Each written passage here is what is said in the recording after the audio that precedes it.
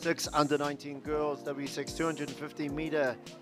Semi 2 of 2 into Ihu category. Lane 1, Te Kura Kaupapa Māori o Kaikohe. Lane 2, Te Whare Kura o Mawao. Lane 3, Hamilton Girls High. Lane 4, Epsom Girls Grammar. Lane 5, Manurewa High School. Lane 6, Manukura. Lane 7, Gisborne Girls High. Lane 8, Cullinane College. Lane 9, Selwyn College. 10, Lytton High. Lane 11, Wellington High School. And Lane 12, Sacred Heart Girls College. Red flag. You can see the green in the starter's hand. Green flag. Excellent start there from all. Lane 10, closest to the line, but not over the line. Lytton High School, well done.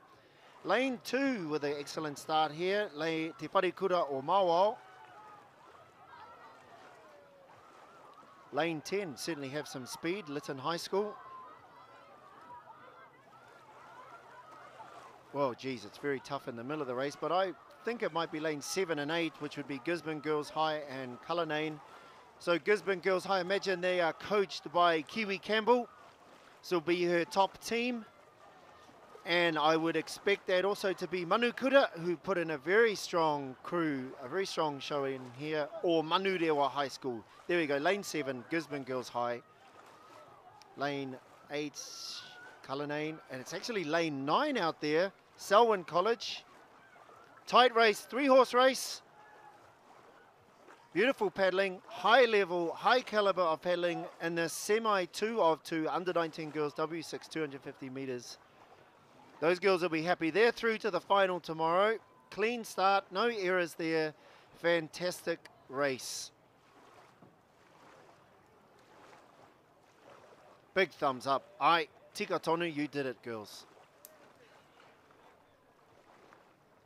Just the raw speed off the line. Look, these crews are 1/4 of a boat behind on the start, but at halfway they'd managed to make out to an 1/8 of a boat, 6 and 7, very close to Manukura and Gisborne Girls High School.